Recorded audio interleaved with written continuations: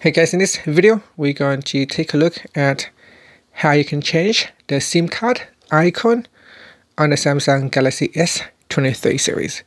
First, tap on the home button to go back to the home screen.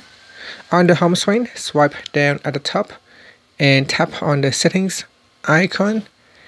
In the settings page, we go down and tap on connections, and in the connections page, scroll down and tap on SIM manager. Next, tap on eSIM. So tap on eSIM and then tap on icon. In the list here, select the icon that you would like to use. So for example, if you have the SIM to use for work, you can perhaps choose Office. And if you have another SIM for home, maybe you can tap on it and then choose icon, and then you can choose home.